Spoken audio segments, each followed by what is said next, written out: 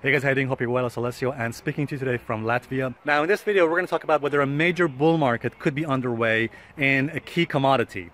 And the key commodity I'm talking about here is gold. Why? Because gold has just recently broken above some important levels of resistance. Gold is broken out above the weekly and the monthly chart time frame resistance levels.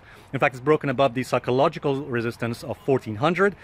You may remember in a video that I did, in an interview I did with Peter Brandt, top trader Peter Brandt, he mentioned that he's not even interested in gold unless gold gets above the 1400 level, which it has done. So the yellow metal seems to be underway at the moment for a potential major bull market. My good friend Charlie Burton is also quite bullish on gold, and Charlie thinks we could be on the verge of a potential long-term, multi-month bull market that could eventually result in gold going up to, for example, the previous levels it made, previous highs it made in 2011, near the 1900 levels.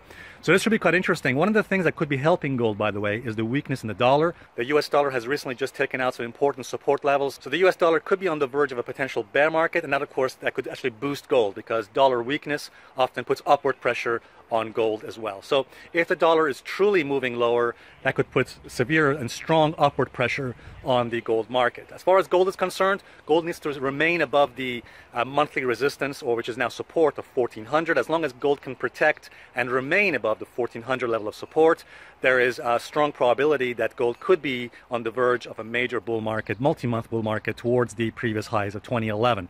Now we'll have to wait and see. Peter Brandt did warn last time that we've seen these breakouts before in gold. You know, it tries to break above the key levels of resistance, above 1400, and it keeps failing. So we'll have to see if gold can actually maintain itself above the support levels and whether gold can maintain this potential wave 3 uptrend. We'll have to wait and see. But at the moment it's looking good for gold. So I'll remain bullish on gold as long as gold can remain above the key support levels.